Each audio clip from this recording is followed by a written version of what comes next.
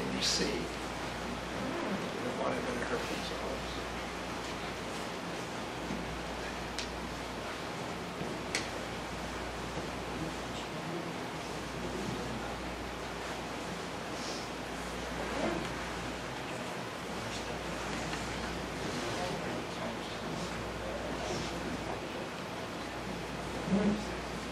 How many children have you lost already?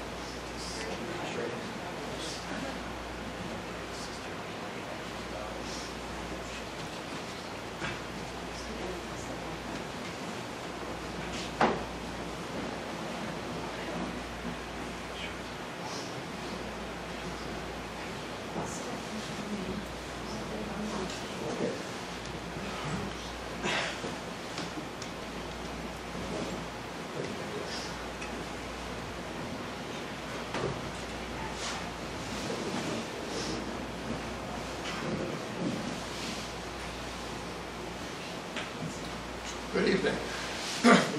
Sorry, voice is starting to go. Welcome to the eve of Easter, to the first proclamation of the resurrection of our Lord and Savior Jesus Christ. Subdeacon Patrick is going to read some narration for you as he had during the week to tell you what's going on.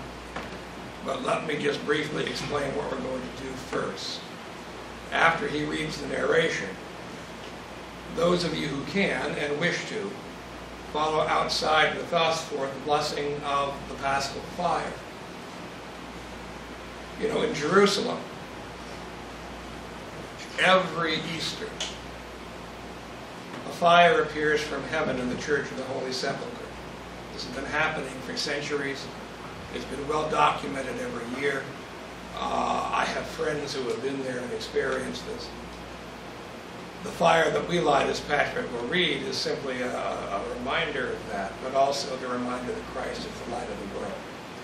We have candles out there for you, and those candles will be lit later in the service. Just be careful going down the steps, and careful coming back up the steps.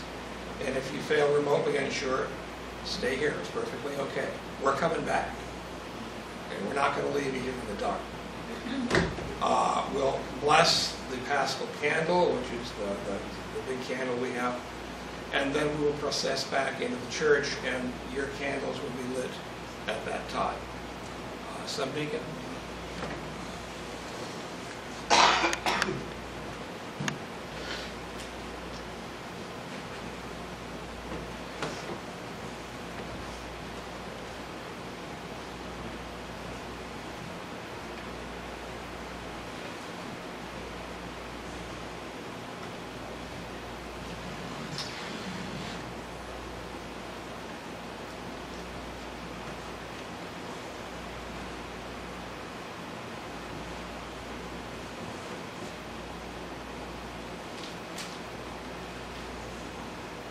What we're going to do now is called the Easter Vigil.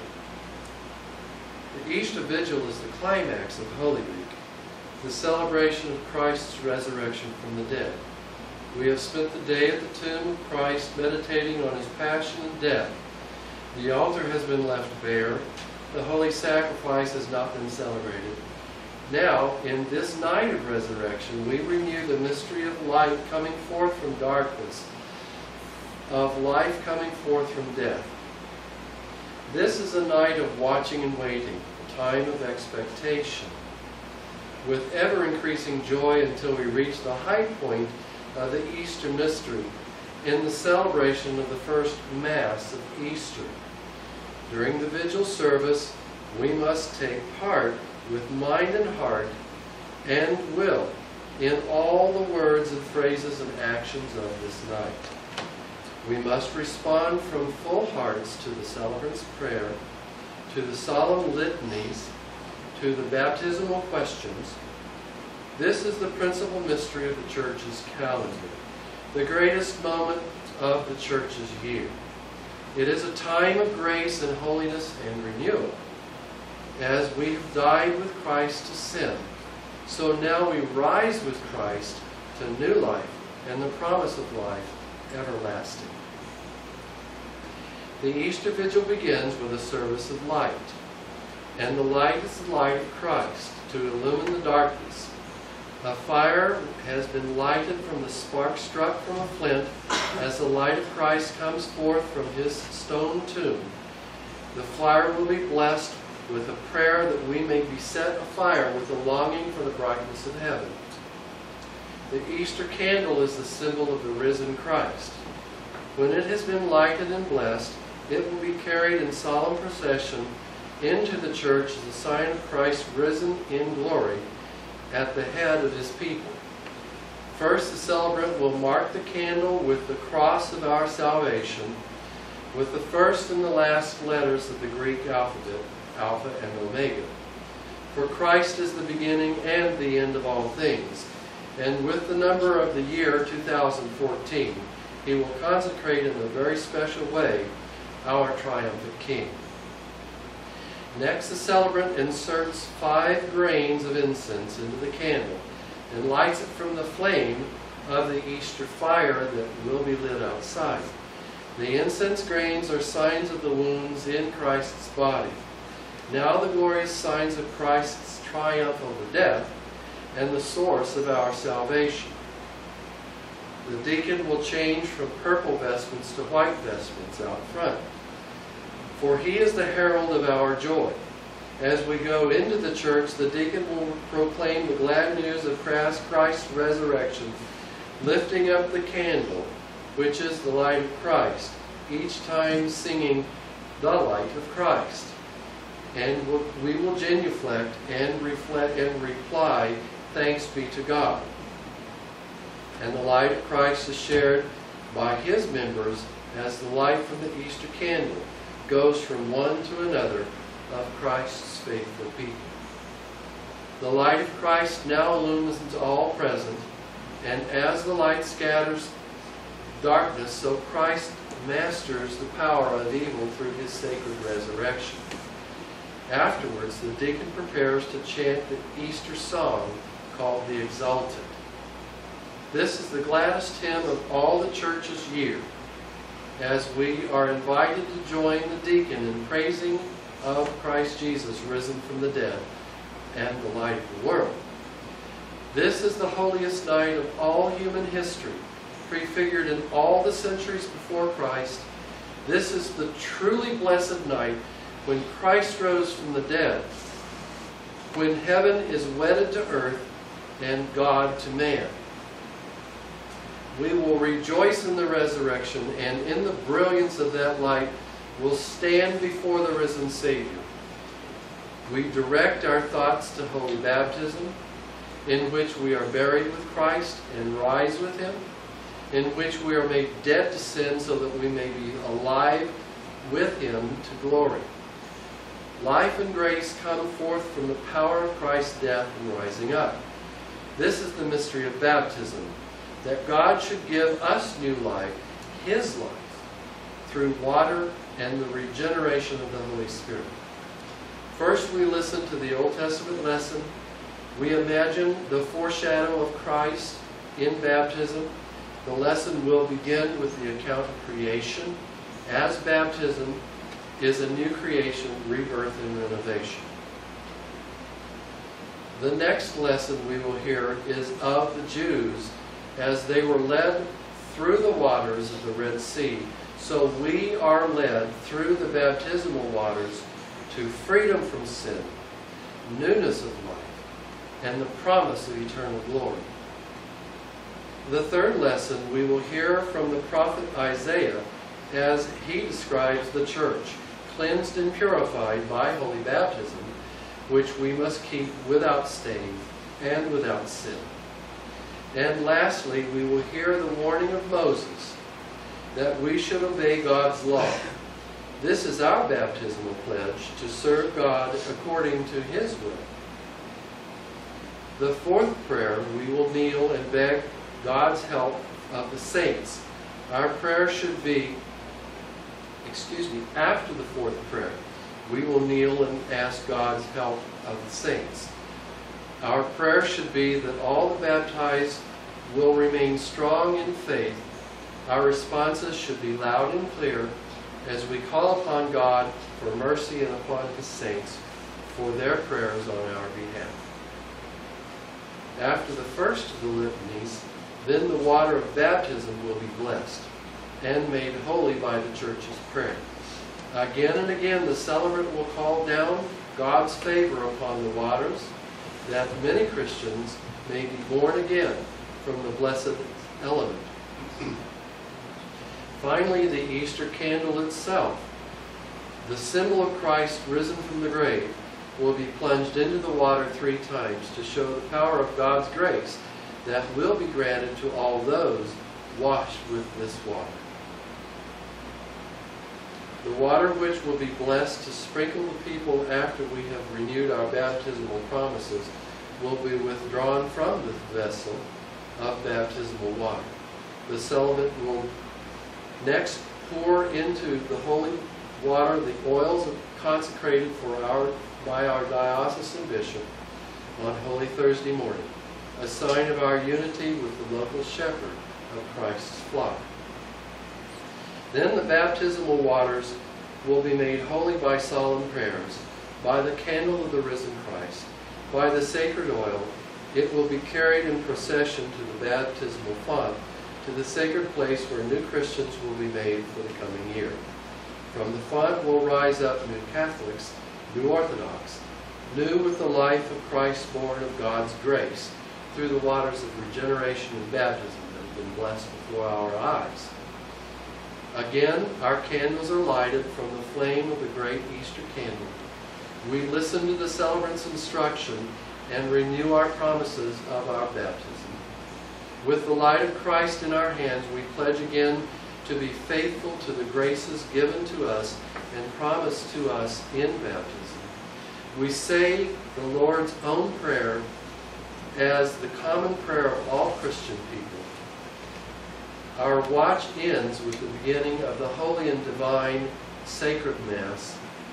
By concluding the litanies, let our petitions to God be for all of the family of Christ, for all who are united to us by the sacrament of baptism and by the reception of Christ Jesus in the Holy Eucharist.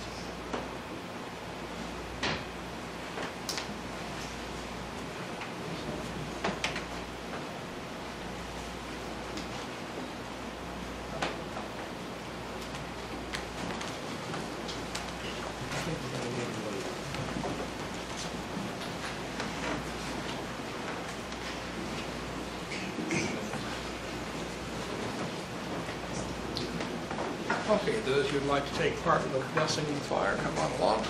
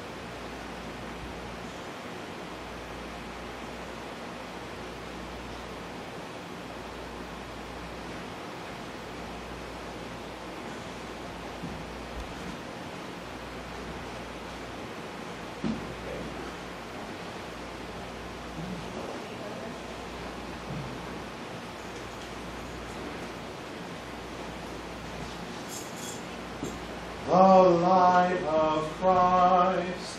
Thanks be to God.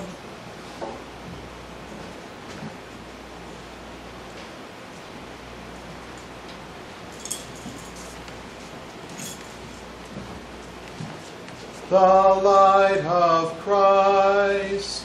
Thanks be to God.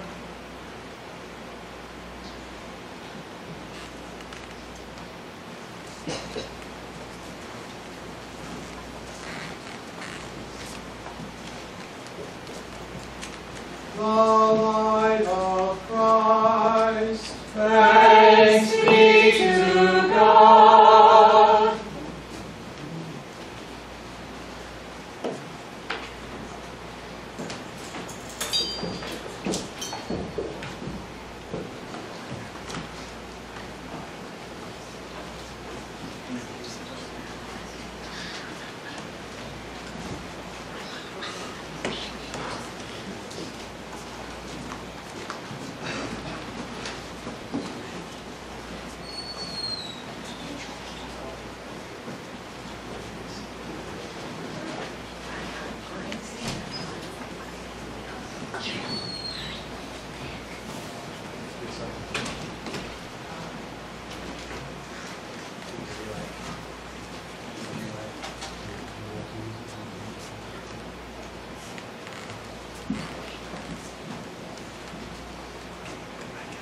The congregation may be seated.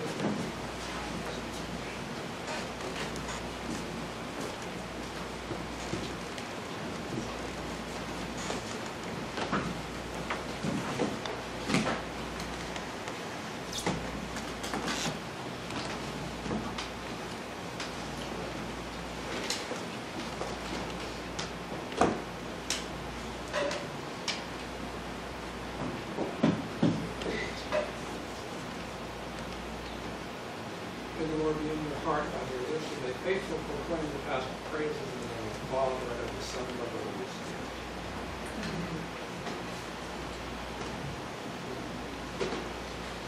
Now let the angelic host of heaven be joyful.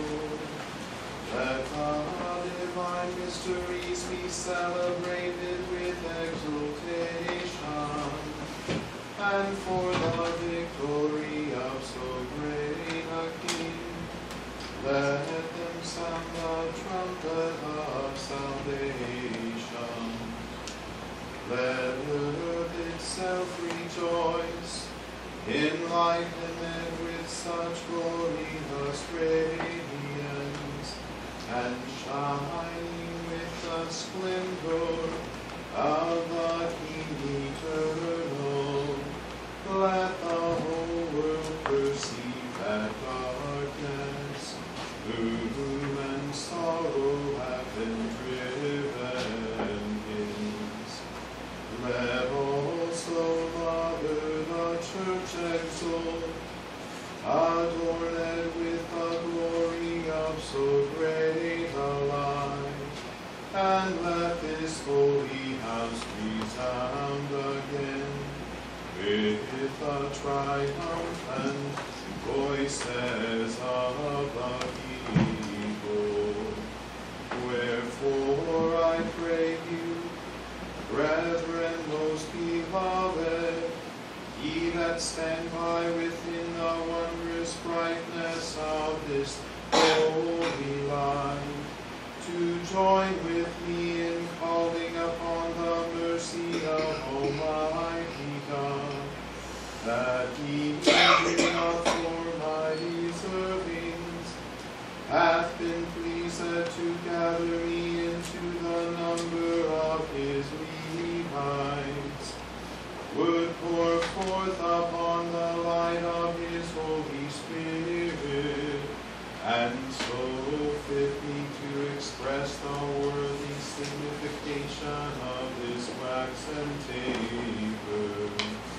Through Jesus Christ our Lord, his only Son, who with him in the unity of the Holy Spirit liveth and reigneth God,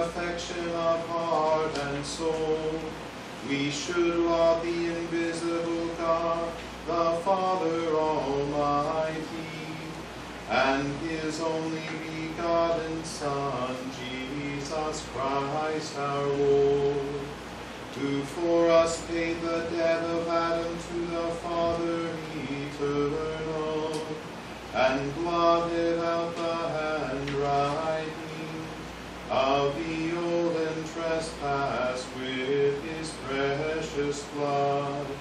For this is the feast of the Passover, whereon He, the true Lamb, is slain, and by His blood are all our doorposts hallowed.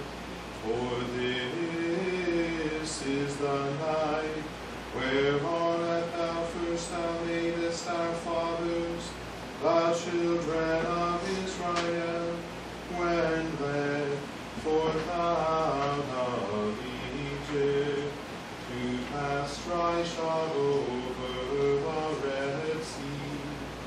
This therefore is the night which dispelleth the darkness of sin by the light of the fiery pillar. This is the night which now throughout all the world setteth apart them that believe in Christ from the corruption of this life, and from the blackness of offenses restoreth them to grace, and uniteth them in holiness. This is the night whereon, when He had broken the bonds of death, Christ came up a conqueror from the lower parts. For being born would have not availed us, unless we had been redeemed. O wondrous condescension of Thy loving kindness toward us, O tenderness of love without all price, that to redeem the